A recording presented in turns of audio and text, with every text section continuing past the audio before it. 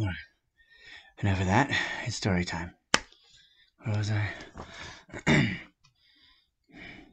The man came crawling towards me on his belly, pale, wonderfully pale and thin. He seemed on the point of... No, I've done that bit. I calmly filled my pipe, the Mershon, lit it with, let's say, a Vesta, drew a few puffs. What is it you want? It was an extraordinary bitter day. I remember a 0 by the thermometer, but considering it was Christmas Eve, well, there was nothing extraordinary about that. Seasonable weather, for once, in a way. Well, what ill wind blows you my way?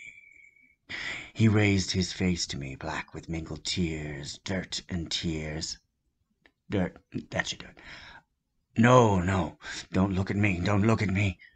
He dropped his eyes and mumbled something about apologies, I presume.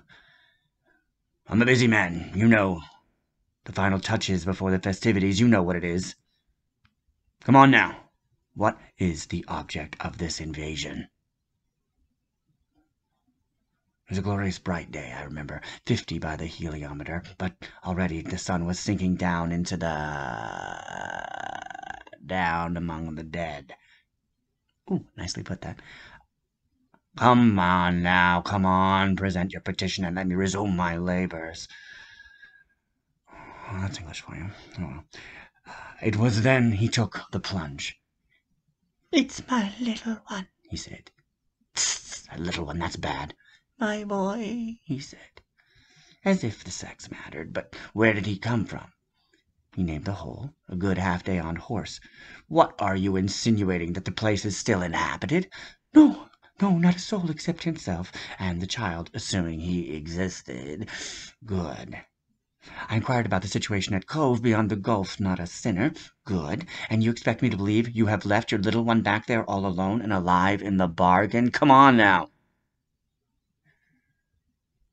It was a howling day, I remember, 100 by the anemometer. The wind was tearing up the dead pines and sweeping them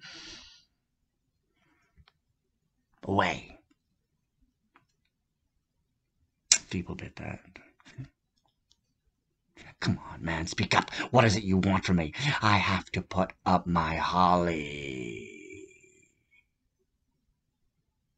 Well, to make it short, it finally transpired that what he wanted from me was bread for his brat.